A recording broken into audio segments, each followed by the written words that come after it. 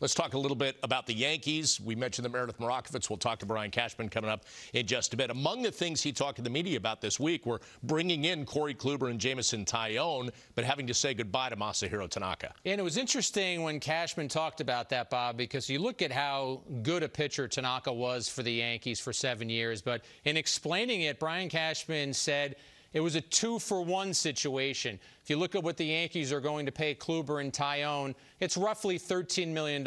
So that gives you an idea of what Tanaka was looking for in the open market. And that would have been a fair price for Tanaka for what he has been as a pitcher. Look at someone like Charlie Morton, who signed for 1 year, $15 million. I think that the Yankees looked at both Taillon and Kluber as pitchers who can come back and be very successful after the injuries that they have dealt with. But there is absolutely a risk involved. Tanaka had been a very resilient and durable pitcher, struggled in the postseason, still has that UCL tear in his elbow that he's been dealing with since 2014. So the Yankees elect to go for those other two pitchers instead of Tanaka.